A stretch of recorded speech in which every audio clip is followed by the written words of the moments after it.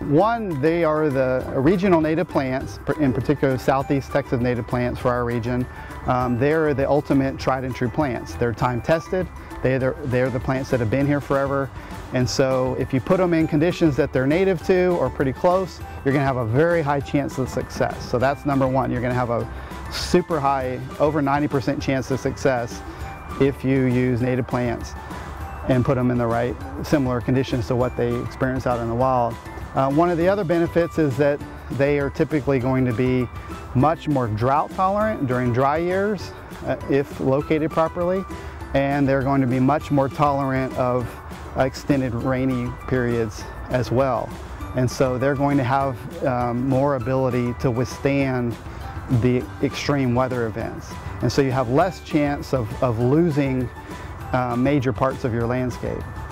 Another benefit is that they also attract wildlife and provide sustenance to area wildlife. So most native plants provide something. Either their leaves or butterfly larval food sources, or their flowers attract all sorts of different pollinators, or their berries provide sustenance to songbirds. So they're sustaining our local area wildlife. And then another really important benefit is that native plants are resistant to a lot of so-called pests. Pests in general that are considered problematic. And it's important to remember only 2% of all insects are really considered to be pests to man. And but one of the great things about native plants is if there are any insects that visit them for any reason, probably there's something healthy going on.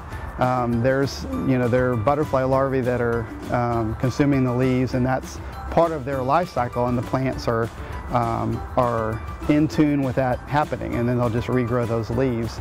And so you just don't really have to worry about it. And actually it goes beyond that.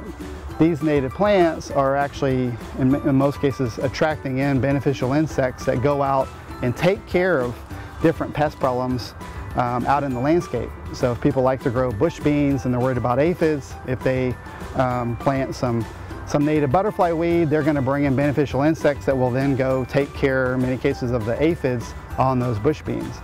And so that's it's an added benefit. And of course, it's great to not have to feel like you have to go spray and treat plants in terms of the cost and then the potential of the pollution in the environment.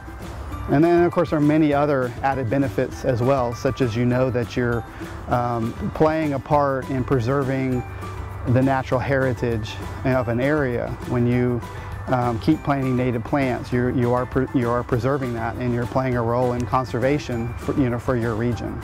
For more information, visit watersmart.tamu.edu, and good luck with your gardening projects.